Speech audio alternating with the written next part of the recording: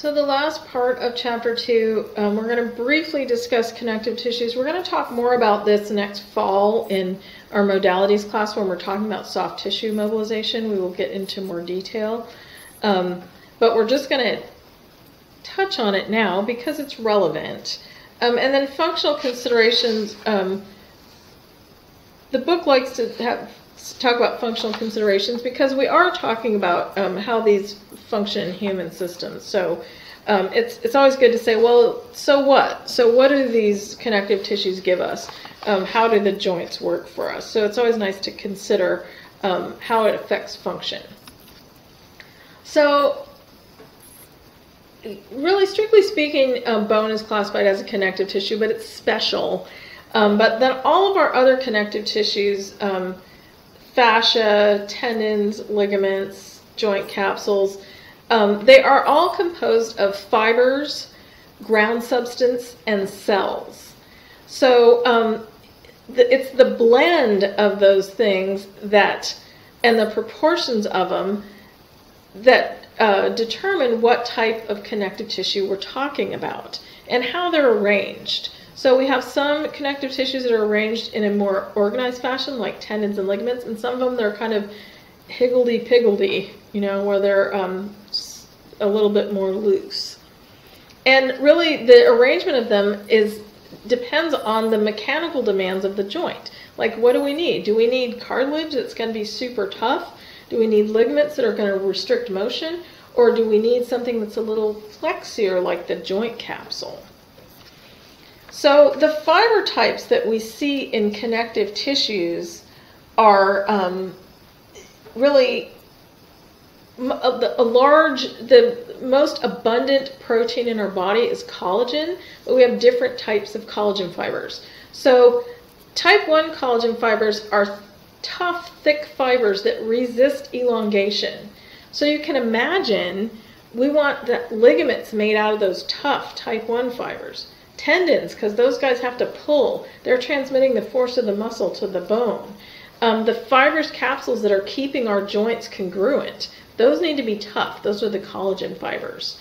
The type 2 collagen, those are the type 1 collagen fibers. The type 2 collagen fibers are thinner and less stiff than type 1 fibers. So things that have to be more flexible, that sort of the flexible woven framework for maintaining general shape and consistency of structures. So a lot of the fascia and the subcutaneous tissue is composed of type 1 collagen fibers in some sort of ground substance. So elastin, just like its name sounds, it's elastic. Anything that ends in IN or EN is usually a protein. So elastin is a more elastic protein. So elastin resists tensile forces, but it has a little more give than collagen does. So a lot of times elastin is used in tissues that have to bend a lot, have to stretch a lot, and it's useful for preventing injury because they allow the tissue to bend but not be brittle.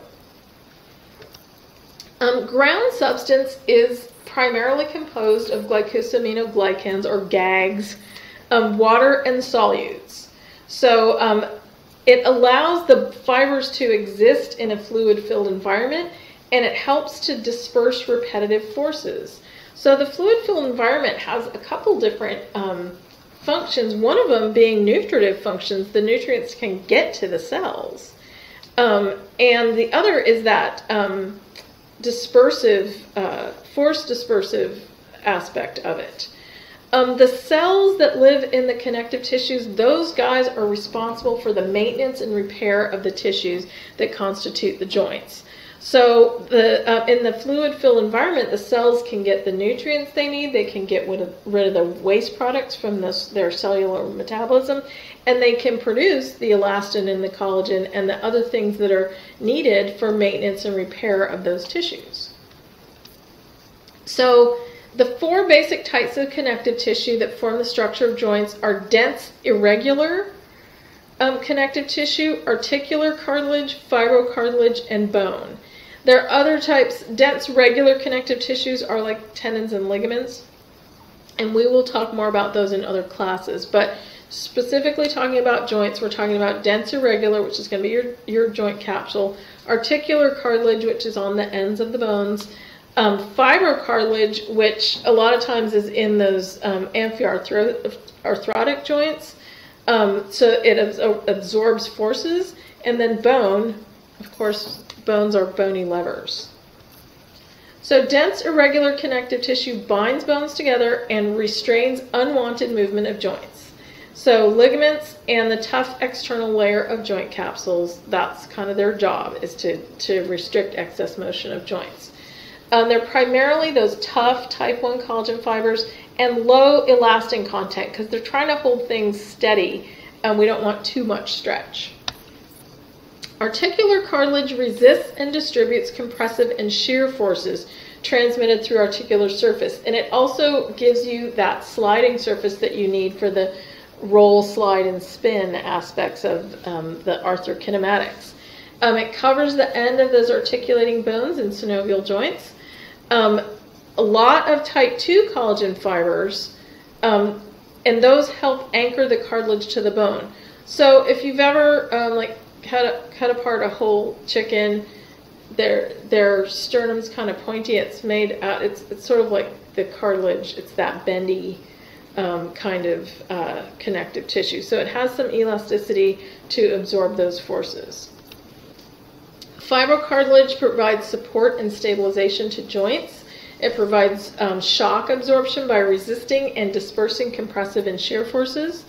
Intervertebral discs are made of fibrocartilage, the menisci of the knees, and the pubic symphysis is made up of fibrocartilage. And then we have little fibrocartilage discs in our wrists and our ankles too. So think of it as support and stabilization of the joints. They're multi-directional bundles of that tough type 1 collagen. So fibrocartilage is, those multi-directional bundles allow forces from different directions, and it's going to disperse those forces. So bone forms the primary supporting structure of the body and provides a rigid lever to transmit muscle force to move and stabilize the body. Those are our bony levers. It's the internal levers of the musculoskeletal system. Bones are, a large amount of bone is made up of collagen. So it's type 1 collagen, the tough kind, provides the framework for then those phosphorus and calcium salts to be stored in. So I think that's neat that there's so much collagen in our bone. It gives us some bounce. So tendons and ligaments, they have a similar fibrous composition, but the arrangement and functions differ significantly. So tendons connect muscle to bone and convert muscular force into bony motion. And so they have the parallel alignment of collagen fibers. Very neat, very organized. Ligaments connect bone to bone and they maintain a joint structure. So they have a more irregular crossing patterns of collagen fibers because they're trying to disperse forces. So the pattern is more irregular. So if you look at a tendon versus a ligament under the microscope, the tendon you'll see is much more regular. The ligament has more crisscross pattern of fibers. So bony conformation and ligamentous networks provide static stability for joints. But muscles actually function as active stabilizers. So the bones and the ligaments, they provide some static stability, but as we're moving, the muscles have to adjust to actively stabilize our joints. Muscles can't respond as quickly as ligaments to external force, but they allow a graded and more controlled response. And it's a more dynamic response. So a lot goes into stabilizing our joints. Some of it is the connective tissue, some of it is muscle. And when we talk about all the different muscles we will talk about and all the different joints, we will talk about what goes into the stability and the mobility of that joint, because we need both. When connective tissues and muscles are immobilized, stiffness is increased, and the tissue also has a decreased ability to withstand forces. So joint immobilization is not a good thing. Our bodies were made to move. Sometimes immobilization is necessary like you have a broken leg or something and they have to immobilize it to let it heal.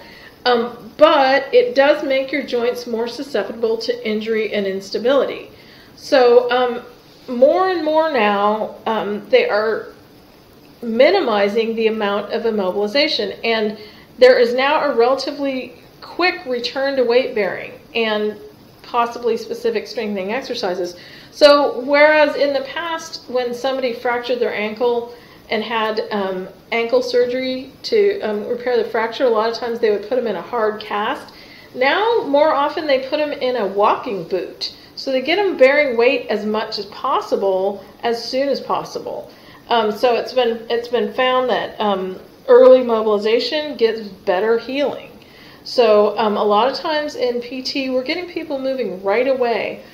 In our joint center programs where people have joint replacements, someone might have surgery on a Thursday. They're in the hospital. They get they're there maybe Friday. They get discharged Saturday. And Monday they're getting their initial evaluation in outpatient PT. And on Wednesday they're in my joint gym program doing their exercises.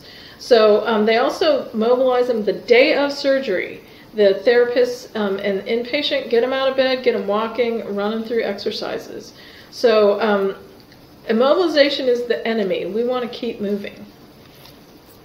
So as far as joints go, each type of joint has specific functional capabilities. The range of motion and relative stability of a joint depend on the bony structure, the surrounding muscles, and the connective tissues. So with anything, there is a trade-off between stability and mobility of a joint. If a joint is more mobile, like the shoulder is a very mobile joint. However, it's not a very stable joint. Other joints that have less mobility have more stability. So every joint in the body has to find the balance between mobility and stability in order to function properly. So a lot of times in PT, we're working on both mobility and stability because we want to optimize function. That's our job.